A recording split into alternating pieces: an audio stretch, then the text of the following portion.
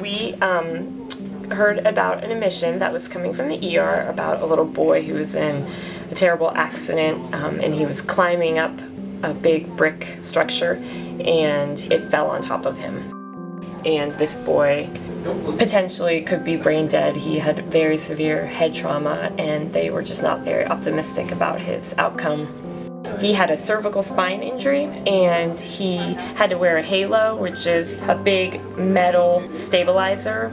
The one thing about kids, and the reason why I stay in pediatrics, is you never really know.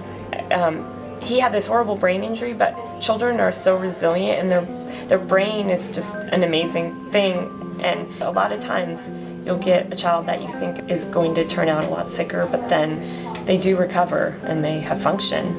And just every day he just got a little bit better, and he started blinking and moving, and as days went on he just kept improving. He got better and better, and he came into the clinic here at UVA to get his halo removed.